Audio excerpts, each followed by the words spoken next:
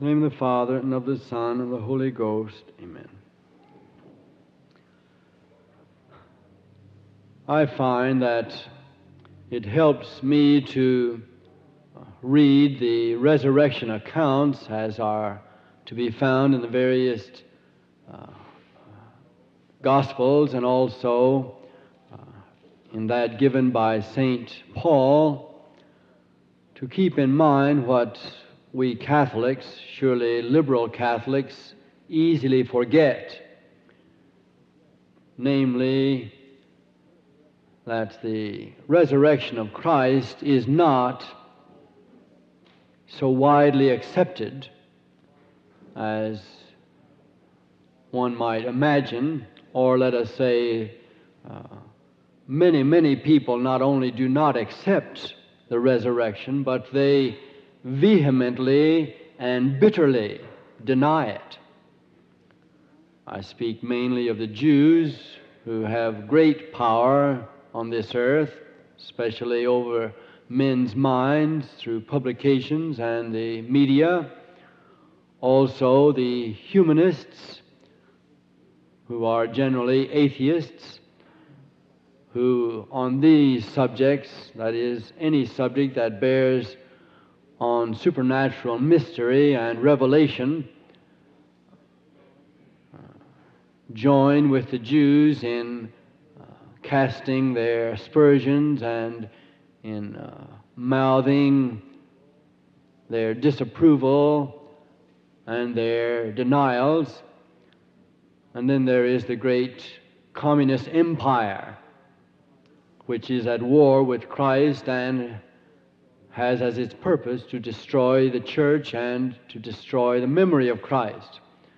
I hope that no one is so ignorant that he is not aware that on the one hand there is an open alliance between international Judaism and communism, and on the other hand that communism and the Catholic Church are mutually exclusive, so that communism cannot last if the Catholic Church lasts.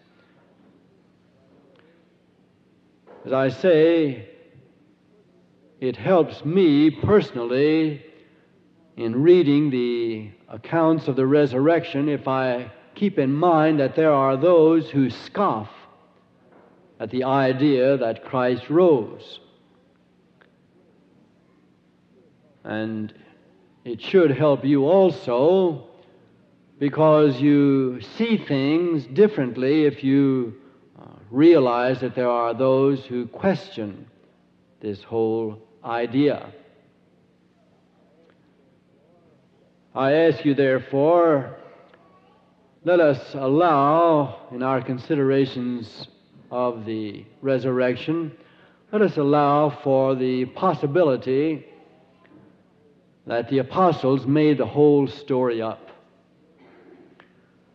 According to the arguments presented, the apostles simply could not accept the fact that Christ was such a colossal failure. And so completely had they immersed their lives in Him, and so totally had they put their faith in Him, that when they saw Him destroyed by His enemies, after they got over the first shock, they banded together and formulated the story of His resurrection so that all would not be lost. The Jews would not believe this preposterous tale, but they found ready listeners among the Gentiles. And the thing developed far beyond anything they might imagine. Certain of these rationalists, as they are called, say that the original 11 apostles would never have made the story stick had it not been for the entrance upon the scene of Paul, the erstwhile Pharisee, It was Paul who, with his imagination and his great flair with words, developed not only the story, but also a whole theology surrounding this tale. Let me remind you now, I'm not making things up. These things are being said, and these things are even now receiving some circulation, some acceptance in so-called Catholic seminaries. Before most of us pass from this scene, we are going to see priests in parishes who are totally non-believing. But as I say, let us consider the story that is given. First of all, you must remember that the Gospels and the letters of St. Paul are primary sources. One has, therefore, to accept the fact that they have at least an historical acceptability. If you are unwilling to accept anything about the Gospels, if you are not willing to accept them as historical narratives, then, of course, the story of Christ's resurrection is altogether to be discounted. But the problem is, the Gospels exist. And for that reason, they have to be considered. Either they tell of eyewitness events, or they are totally negligible. The thing about these stories is that we should ask ourselves, if they are all made up, would they have been made up as they were? If the story, that is, had been fabricated by these conspiratorial plainsmen from Galilee, would they be presented in this fashion? Let me try to show you what I mean. According to the narratives, Jesus, when he arose, did not first appear to his apostles. Nor, curiously, did he first appear to his own mother. There is not a single word to the effect in these narratives that he appeared specially to his mother at all. We have no doubt that she saw him, but if we are to be guided only by these accounts and not by our sentiments, we are to infer that Mary saw him only as a member of the crowd, and that our Lord's main attention was on the apostles and convincing them. But as I say, he did not even appear to them first. He appeared to Mary Magdalene first. And apparently, shortly thereafter, early in the morning, to other of the women. But the main account seems to have been that he appeared to Simon Peter still later in the morning.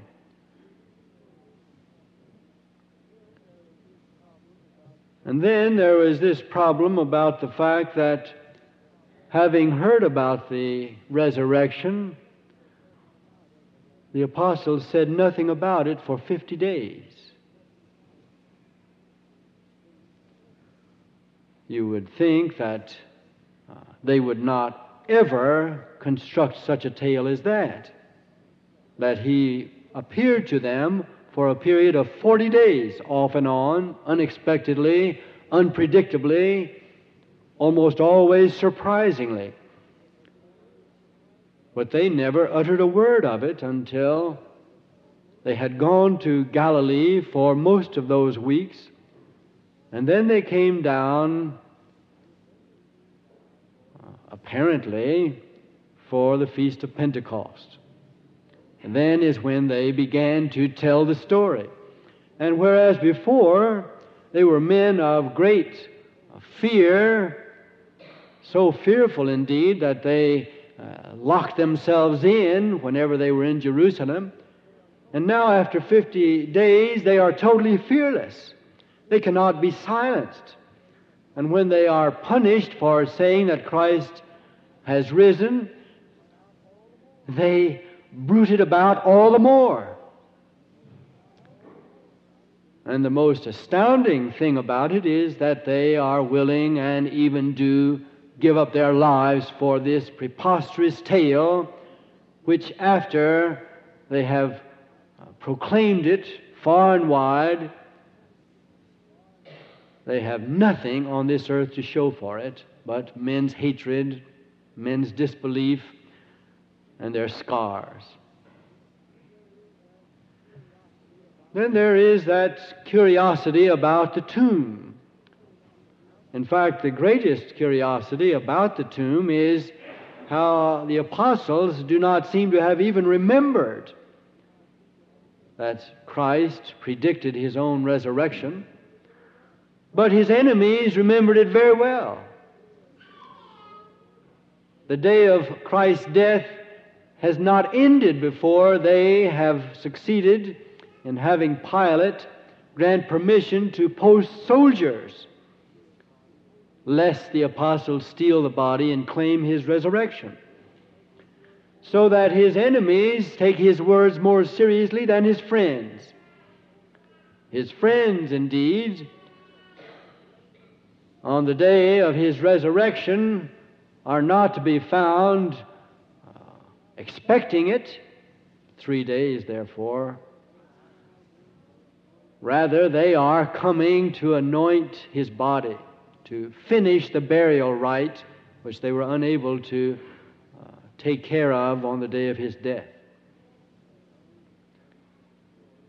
And then, according to the story of the soldiers, the apostles in the depths of night stole the body away, themselves asleep. That is a hard story to believe, because we must remember these are not soldiers of the modern American army. It was a foredrawn conclusion that any soldier who went to sleep at his post would be put to death forthwith, no questions asked. But these soldiers boast about their having been asleep. You could never get a soldier of any quality at all to admit that he had been sleeping, especially that he was sound asleep while these fearful men crept up on this tomb, violated the seals, for which there was a terrible penalty, rolled a stone of some tons away from the tomb and took the body, but curiously left the winding sheet there.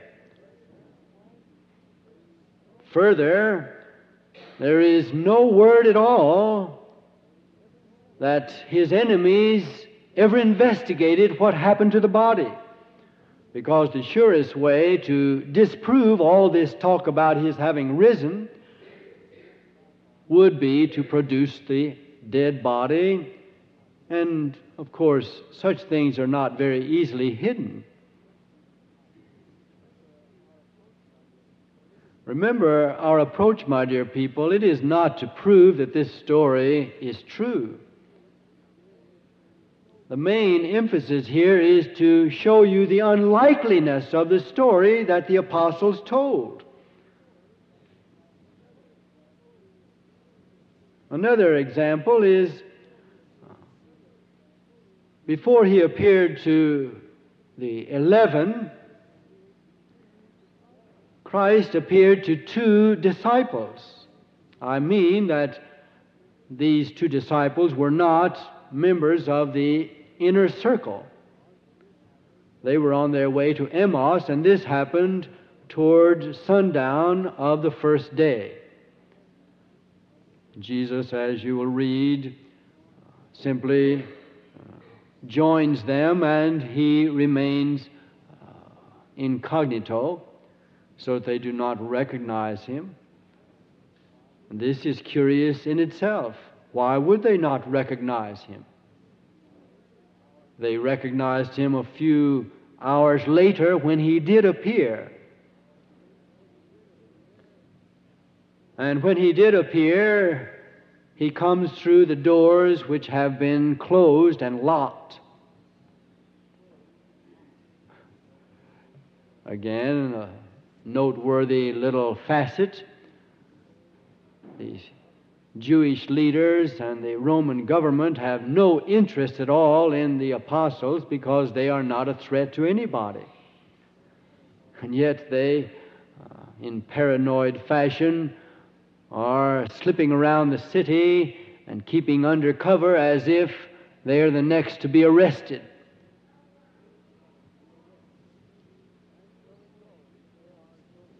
And so it goes. There are so many curiosities about the tale that the apostles produced that, as many writers say, the only thing about this tale that gives it any credence is the fact that it is true. Another example, you will recall that the angel, or whoever it was sitting idly there in the tomb, whom the women saw there, the angel says, "Go and tell the apostles and Peter that he goes before you into Galilee and he will see you there." And yet before the day is over, he has seen a number of them and even meets with all 10, Thomas being absent. Now again, would mere human beings have put things that way? They would have made sure that the story was perfectly consistent. And yet the angel says that he will see you in Galilee. And then Christ sees them that very day.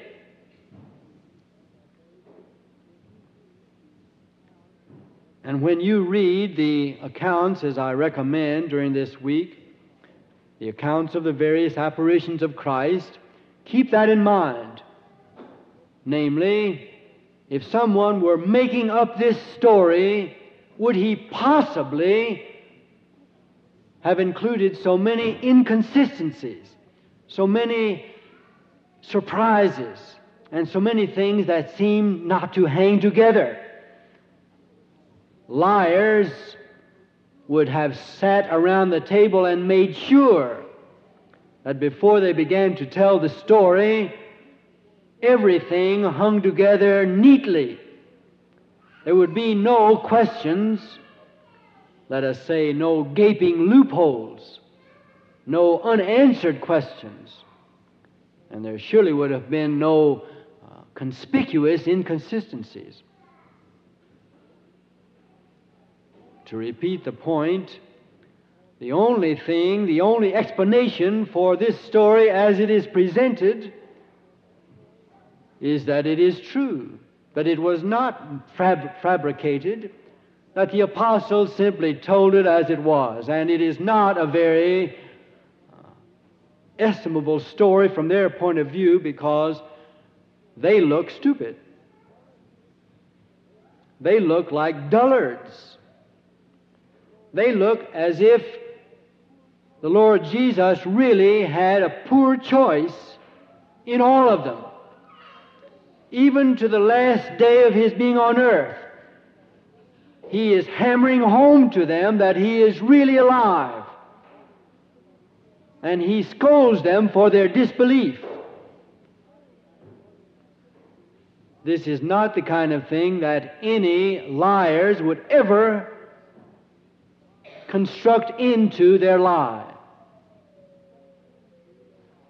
And obviously there has to be a moral for us. And the story, I should say, the moral is that we have all the proof, and it is just as hard for us as it is for them. We can no more easily deny that Christ now lives than they could. It was the apostles and the others who were the most demanding critics of the idea. As I say, his enemies did not even investigate the tale. They made no effort other than to pay the guards, to squelch the story. Rather, they began to punish those who said it was true. Those who want to think about this further should, the next time someone dies, someone in their family, let them try to prove that this person has risen from the dead. To do so would be as easy as to prove that Christ rose if he did not. But of course we celebrate the feast not simply to analyze the story. We celebrate because, as I say, Christ lives. And it is because he lives that we celebrate. Because he is our hope. Everything that has to do with our religion hangs on the truth of this story, this belief.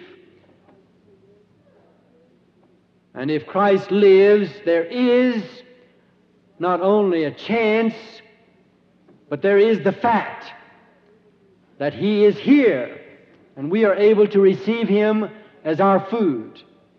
It is only because he has risen that we dare to believe it. And it is only because he has the power to raise himself that he has the power so to come to us.